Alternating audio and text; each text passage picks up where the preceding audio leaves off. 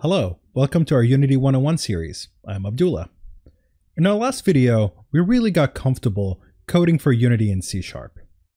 In this new video, I'm going to teach you how to use the input system, probably the most important system in video games ever. Player input. So let's get started. Let's install Unity's input system. To do that, we go to Window, Package Manager, and then search for Input System. Click on that, and then we click Install. A warning pop-up might appear asking you if you want to switch from the native input system to the new input system. You should choose Yes. At this moment, Unity will restart your project.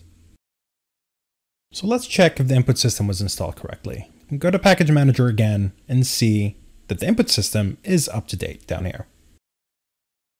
Now let's start with the input system by going to Edit, Project Settings, and then we'll see that there's an entry on the left for Input System. Press on Create Settings Asset. This will create a file that will manage the input system settings. Now if you click on Player on the left side there and scroll all the way down, we can see that we're using the input system package instead of the old input manager. More on player settings in a future video. Now we are ready to use the input system. Double click on rotating cube script, open up Visual Studio. At the top, let's type using Unity Engine .input system. This will include the input system library in our script. To use the input library, let's first create a public variable for our keyboard. Let's type public type keyboard with the name of keyboard.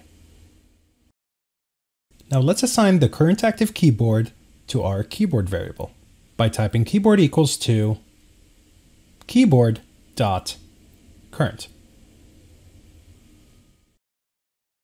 The thing that I want to do now is rotate the cube if the W button was pressed on the keyboard.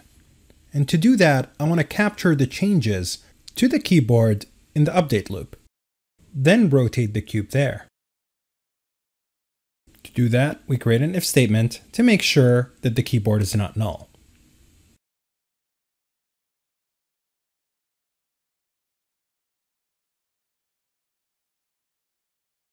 Then we create another if statement with keyboard dot W key dot is pressed inside of it. This will return true if the W key is pressed and will return false if the W key is not pressed. If it's true, rotate the cube and then print update to the console. If you remember, the update function will update every frame. But our human brains don't operate in frames per second as a unit of time.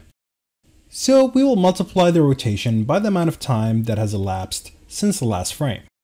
And that's provided by the Unity engine under time.deltaTime. This will make it so the amount of rotation will be per unit of time and not per frame. This makes it a lot easier when you're designing the game later on in the Unity editor. Now if we go back to the Unity editor, press play, and then press W on our keyboard, we will see update being printed to our console. As you can see, the rotation is very slow because right now we have set the Y rotation to 2 and that's happening every second. We want to increase it to something like 50 rotation units per second.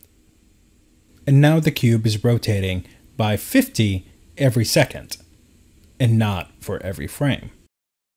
If the game slowed down for any reason, the cube will still continue rotating, regardless of how many frames the engine rendered on the screen.